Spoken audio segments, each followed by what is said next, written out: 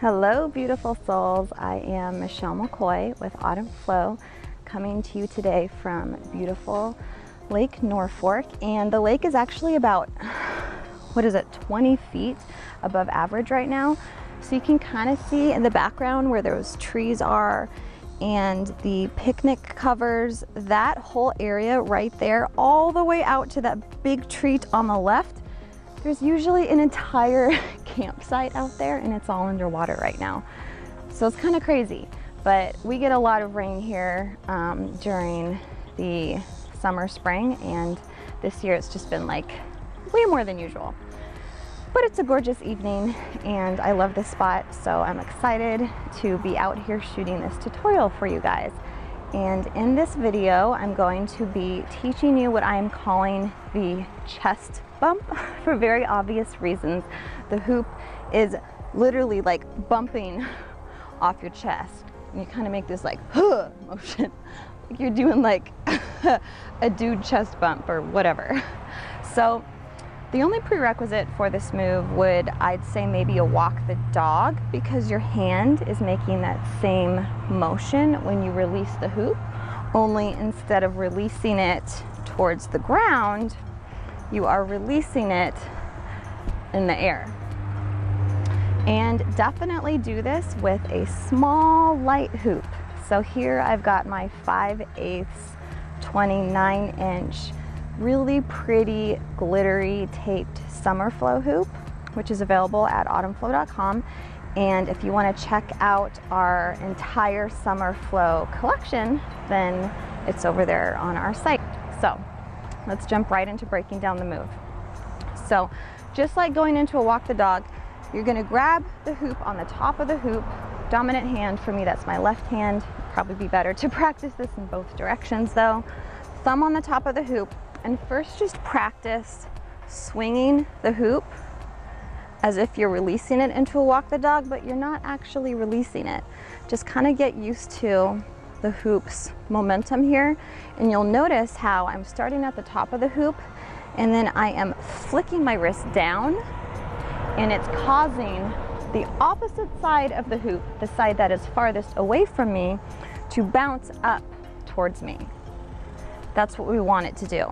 So just kind of practice that, trying to keep your wrist very straight so that when the hoop bounces up, it's nice and vertical, just like that. So you might be familiar with, during a walk the dog release, there's a perfect time slot when you release the hoop to gain a lot of momentum with your walk the dog. And it's right when your wrist is at the bottom of the hoop, right there. And again, it's a very loose grip, so you want to keep that in mind when you're doing your release into the chest bump. So the first thing you want to do is make sure the hand is not too high, because otherwise the hoop is going to come bump off of your face instead of your chest. So you kind of want to keep your arm nice and parallel to the ground. So when you release it, it's right at that chest level.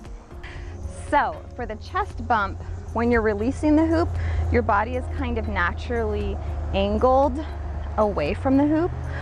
As soon as you release the hoop, you want to turn your chest and really pop it out, relaxing your shoulders back, squeezing your shoulder blades together to pop out your chest. Just kind of imagine you're like, huh, chest bumping a friend. And sometimes if your chest isn't aligned properly, it's just gonna kind of do like a lame little bounce and keep going that direction. We want it to bounce, sending it back where it came from. So that,